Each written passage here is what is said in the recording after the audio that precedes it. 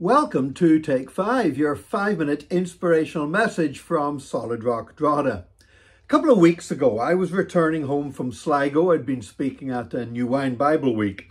And as I was, my GPS took me back the back roads through Leitrim and Cavan and diverting a little bit into the north of Ireland as well. And I saw a building on my right-hand side on the road, and I had to stop and take a selfie at it. It was the Rainbow Ballroom of Romance.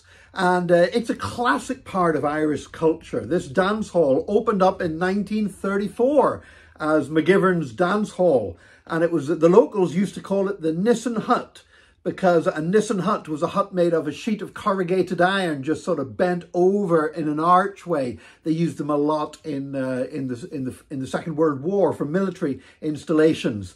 And people called the ballroom the Nissen Hut. And with the arrival of electricity in 1952, it was modernised, and then they even had running water put in it, because up till that point there had been oil lamps and chemical toilets. And that was when it was called the Rainbow Ballroom. And for over 30 years, that ballroom hosted show bands and dance bands. And then during some of the breaks between the bands playing, the owner would sing love songs. And the gentlemen were encouraged to take their dance partners to the bar and buy them a cup of tea or a soft drink, because didn't sell alcohol. And it became known as the Rainbow Ballroom of Romance, and inspired a book and inspired a film. And in later years, it fell a little bit into disuse and neglect, but is now open again. It's renovated. It still hosts concerts. It's still hired out for weddings and things like that. There's an exhibition there. You can visit and look at the history of the place. And you know, we all need a bit of romance in our lives now and again. God invented romance. I mean, you know, whenever he created man and woman in the Garden of Eden, he was already talking about marriage. The book of the Song of Solomon is based all around romance between a man and a woman.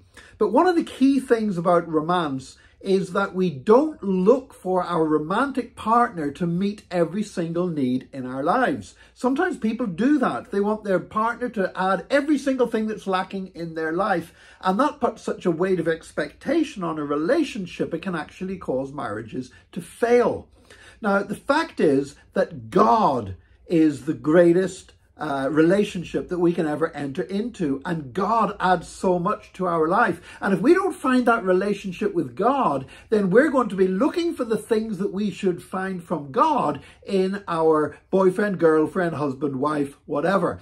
And what that means is that we put a weight of expectation on them that no human being can possibly bear, because we were made with a desire to meet God. We were created with this inbuilt desire to know God and for him to meet the greatest needs of our lives. You know, I love being romantic. I love being married. Janice and I have been married now over 36 years. And one of the things that we have discovered is serving God together means that God has already met so many needs in our lives, and then together we serve him, and that creates a wonderful romance and a wonderful love story. Now, I know the way people go about romance has changed so much over the years. And saw the story of the Rainbow Ballroom of Romance, and that was back in a day when rainbow didn't have any connotations like it does now. But, you know, back in those days, that was cutting edge. Now, I'm sure it just seems like incredibly old-fashioned to people who have found so many other ways to go about finding romance. But the fact is, no matter how we find romance, we need to make sure that we have that primary relationship with God himself through Jesus Christ.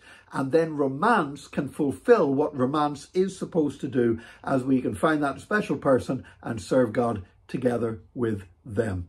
I pray that in all your relationships today, you will put Christ first. And I pray that God will bless you with people you can love, with people you love, with family, with friends, maybe a spouse. I just pray that God blesses you in all your relationships today, but most of all, in that primary relationship with God himself. Be blessed today, and join us again tomorrow for another Take 5, your 5-minute inspirational message from Solid Rock, Drogheda.